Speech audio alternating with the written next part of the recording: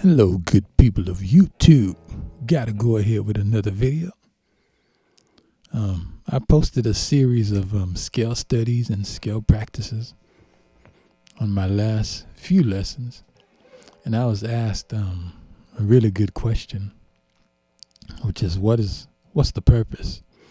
What's the point?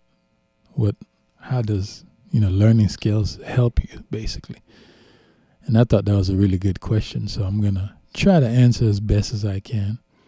But also some of it is, as you continue on your music learning journey, you'll start to have your own definitions and your own reasons as to why something is important and how important it is.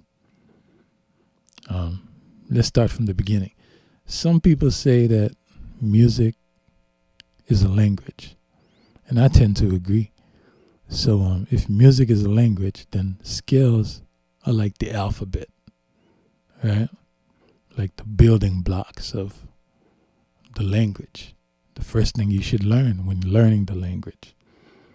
And basically everything you do in music pretty much comes from scales. Even scales come from other scales, right? But a good example I could give you is like in the key of C major, right? It's C, D, E, F, G, A, B, C, right? Well, if you play a C major, it comes from that key because you got your C, E, G, right? And if you play a D minor, D, F, A, let's say minor 7, C, it also comes from that key of C, right? Because you have D, C, D, E, F, G, A, B, C. So within one key, like the C major, you got 1 is major, 2 is minor, 3 is minor, 4 is major, 5 is major, 6 is minor, 7 is minor, 7 flat 5, and then you back to 1. Right? So all that comes from the C major scale. So if you play you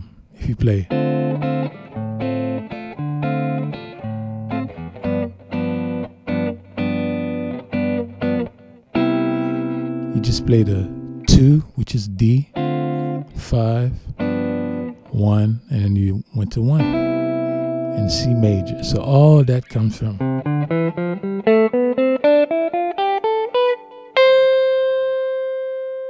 that's why songs are usually in a key. And even within that key, each chord is an arpeggio, right? So if you're soloing using arpeggios, chords, lines, licks, that's all coming from the scale. So really, the scale is like one of the most important things you can learn. And learning, like I was showing the major scale, melodic minor, harmonic minor, it's giving you a bigger box as opposed to just being in the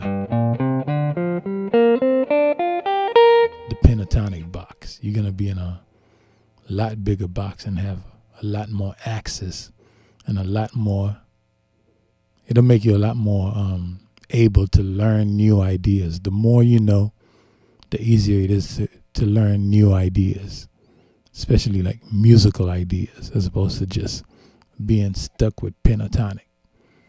That's why, we're working on the major, melodic minor, harmonic minor. So that's the first part of it. It's the building block of music. Another part of it is, like you mentioned, it will help you with your hands, coordination of your hands. Both hands, right? Because you're practicing.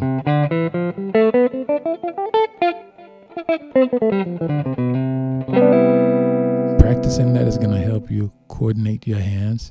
And if you go, especially if you go through the scales the way I was doing it for that length of time, it's really going to help build this hand. You're going to notice your picking getting a lot stronger with the pick going through the strings. So it does that. So it's good for technique. It's also good in helping you with musical knowledge. And the more you know, the better it is. You know, like everything else is going to come from the skill. So, yeah, if you've been playing for a while and you can think of other ideas, please comment. You know, if you checking this out and you like the content, subscribe. But yeah, I hope that helps you out. Help you see the importance of skills. It is technical as far as technique, but it's also musical, right? Guitar players seem to think that it's okay or it's good not to have knowledge of music, and it's a funny thing because, you know, I'm not trying to, you know, make fun of guitar players, but I've been playing for a long time, and a lot of times guitar players tend to be like the worst musicians in the band. Like, you know, the keyboard player can tell you what he's playing. Like, oh, what chord is that? He usually knows, oh, it's a minor 11. The guitar player, you're like, oh, what chord was that? He's like, oh, I don't know. What is this? What is this one? What is that? Even drummers sometimes know more than guitar players, you know. So, yeah, I think it's very important to understand what you're doing. Also, another thing too. Let's say you're playing.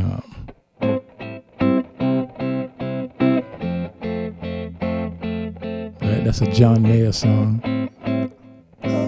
To whatever you find, baby. Right, that song. Now, if you can analyze that, he's going A minor, C, F. I would say that's a 6, 1, 4. Right, in the key of A minor, or you could even look at it from the key of C major. Right, I guess in the key of C major it'd be a 6, 1, 4. Right, so if you wanted to move, if you're playing with a singer and the singer's like, oh, that's not a good key, can we do it in E? Since you know your scales and you know, 1, 2, 3, 4, 5, you want to move it, you're going to find the key. Let's say you're moving it to E, right? So here we go.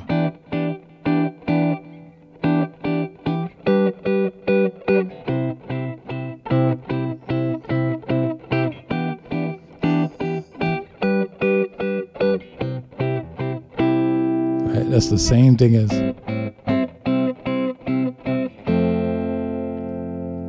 but I could do it fast on the spot because I have a knowledge of scales. So yeah. So I hope that's helped you out to see the importance of the scales, and yeah. All right. See you next time.